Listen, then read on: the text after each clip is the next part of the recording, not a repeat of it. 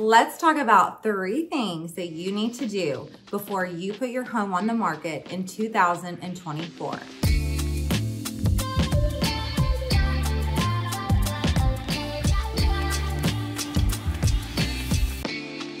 The first one is going to be price your home right.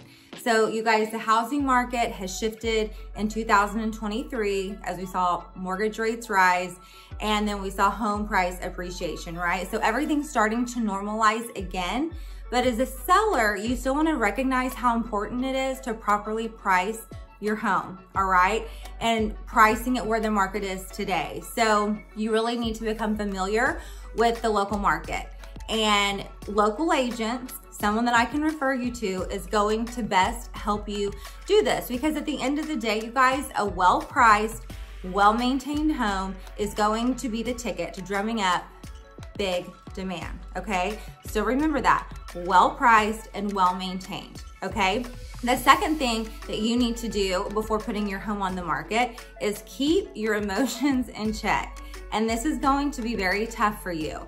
But today, the average homeowner is staying in their home longer than they used to. Back around 1985, you know, they were staying in there for up to 6 years. And since then, they're staying up, you know, to 10 years now. So we've really seen a change in that.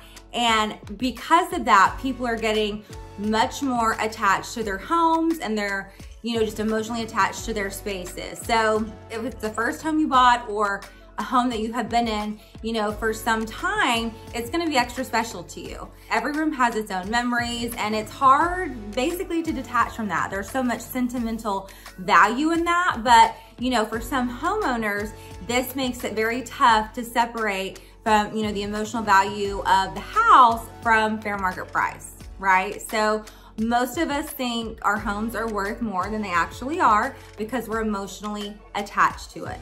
So you just want to make sure that you price it right, keep your emotions in check, and that's where getting connected with the right realtor that's best going to fit your needs is going to help you do that, okay? The third thing that you need to do when getting your home on the market in 2024 is going to be stage your house properly. I talk about this all the time because I just know the importance of it, and I know that it can make or break your house selling. We all love our houses. We love what it looks like on the inside, but what you love in your decor is not going to be what somebody else loves and what they want to have in their home. That's why it's always so important to be focused on first impressions, and because that's all you have is the first impression of your home, and you need a buyer to be able to walk into that house and see themselves in there.